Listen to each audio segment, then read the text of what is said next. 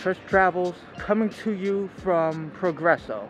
So Progreso is about a 30-minute drive from Merida. We got here by the autobus, which you could catch in Central, and for a round trip for me and Kiara, it cost us 84 pesos.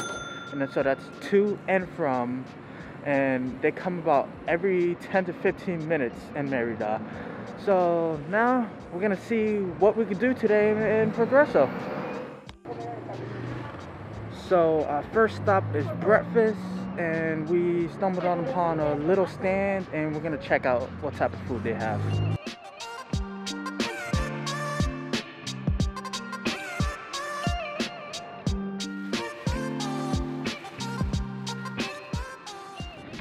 So we ended up getting ourselves two tamales, not knowing how big they are. They're absolutely humongous, and we actually forgot to get some forks. So we're gonna have to eat old-fashioned with our hands.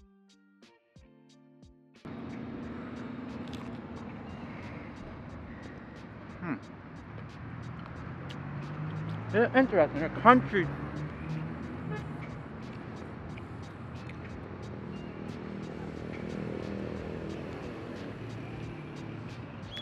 Actually never had a tamale that was crunchy. Usually it's a nice soft kind of creamy texture to it, but this is like charred so much, like you can see the char on it, and it gives it a really nice crunch to it. It's really different. It's good. I like that the meat's chicken for once. How do you feel about the crunchiness of this type? Actually, I like that it's crunchy. You like it better? I don't know if I would say I like it better, but I do enjoy that it's crunchy.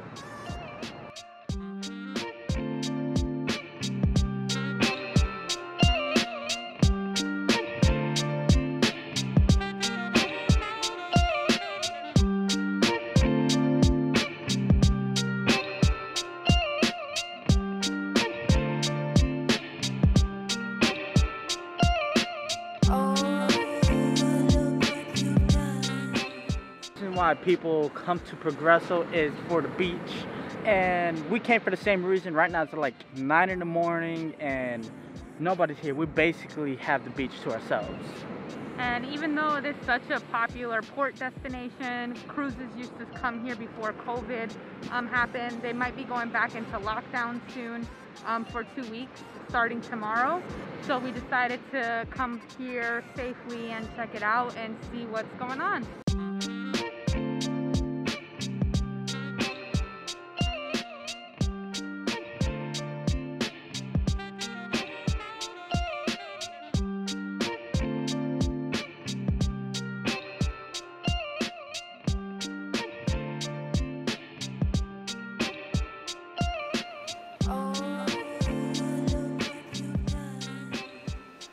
So that was the beach.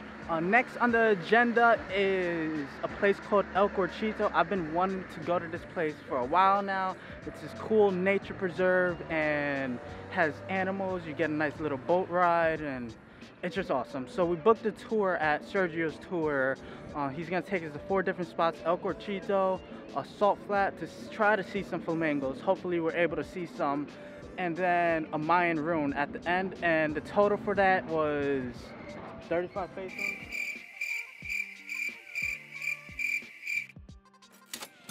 Which is, I'll put the USD amount in the bottom. Well, once we start the tour, we'll update you.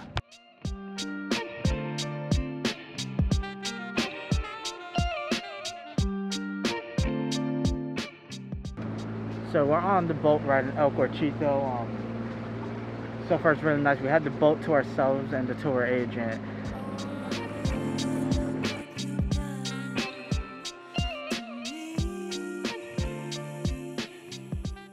So far this place is pretty awesome. If you look at everything around me, everything is handmade here, including basically the place itself. They dug these places, they like pushed the mud out this way to make this like mangrove area for animals and all sorts of things. It's super cool. There's a bunch of raccoons here, and it's just so awesome. And over here, they actually made this place was for a specific plant where they actually used to make the wine corks. So, and they became endangered, so they created this island mangrove area to preserve it. So now corks are artificially made, thank goodness, but it is just so awesome here. I love the little raccoons. They're so cute.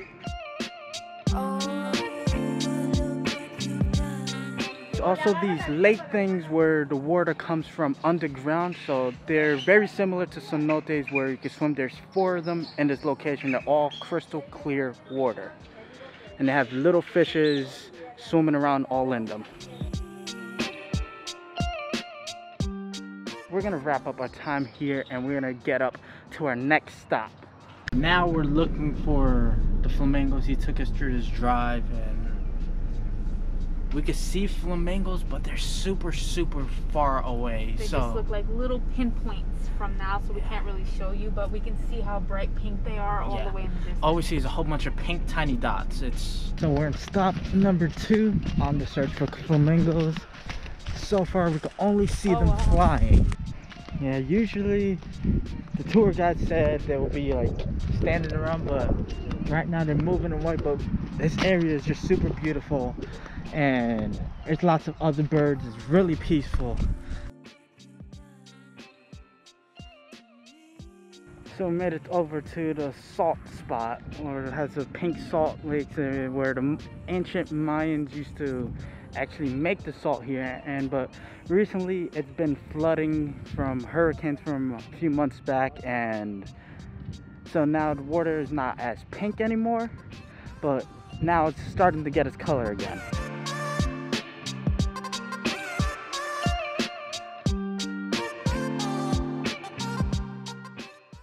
Over to our final stop, which is the Mayan temple. What's it called? Exambu, what he said. So we finally made it to the final site of the tour, and it's Xgambo, which translates to holy crocodile. So this ancient Mayan site is actually older than the famous Chichen Itza, and so far I'm just starting it and it looks amazing so far. The entrance fee is only 75 pesos per person.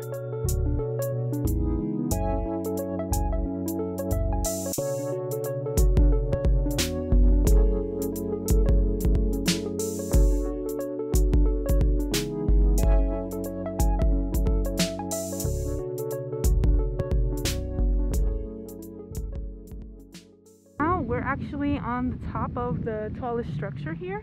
It's the government center that used to be here, and yes, you can actually climb it for now. Not very many ancient sites you can climb, but you can climb this one.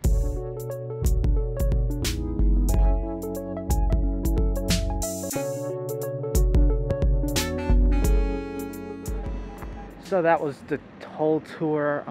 We had Uvo. He was awesome. Without him, we wouldn't have been able to like see all this, especially since we don't have a car. He taught us so much about the culture of the place, the history. He was extremely helpful and knowledgeable.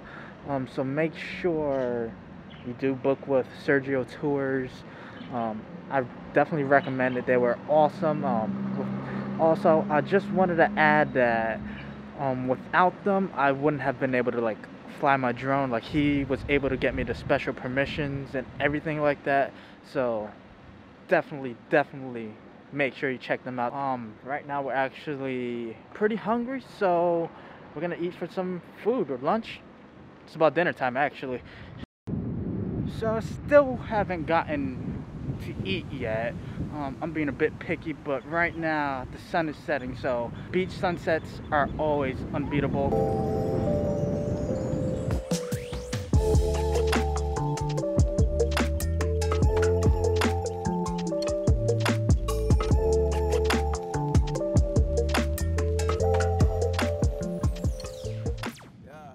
So here I got a michelada, and basically it's like a beer mixed beverage with like tomato, and I got a mango flavor, so I guess there's mango and chamoy mixed in. Here it goes. Kind of scared. Oh god, it's spicy. Pretty much tastes like every candy you get in Mexico. Spicy. Spicy and limey. So I ended up just stopping at a small taqueria called El Porchito for some cheap good tacos. And we got an El Pastor, barbacoa, and El Consomme with the meat inside of it. Well guys, that was my experience in Progreso. I'd say I had a really good time. There's so much to do in Progreso right now. There's markets full of good food, lots of seafood, and lots of outdoor markets as well, selling souvenirs, clothing, and all sorts of things. I advise you definitely visit. And that's all I really have to say. If you guys have not subscribed to the page, please do leave a like, comment. Once again, hit that subscribe button. Until next time guys, stay off the beaten path.